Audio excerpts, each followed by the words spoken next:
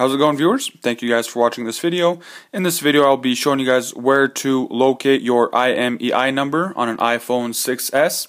Use the imei number and check it to see if the phone that you are potentially going to buy it has been reported lost or stolen. If it's been reported lost or stolen, you won't be able to activate it. So where you want to go is first go to settings, and from settings scroll down to general. Once you're at general, scroll down to about, and from here scroll down just a little bit and you will see the imei number.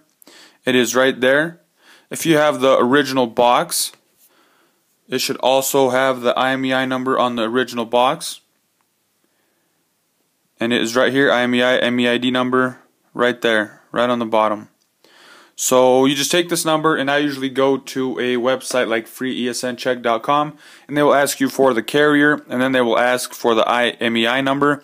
Once you type that in, it will tell you if it's clean, if it's lost or stolen, or if the third option is going to be call and check. And then when I get that, I usually just go to a Verizon store and be like, hey guys, I got this in this phone, or I'm looking to buy this phone, and it's got this problem.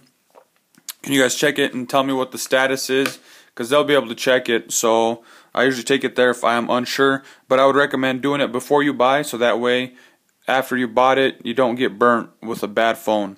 So I hope you guys found this video helpful. If you did, go ahead, give me a thumbs up. If you guys have any other comments, questions, or concerns, go ahead, put them in the comment section below. Thank you guys for watching this video. Have a nice day.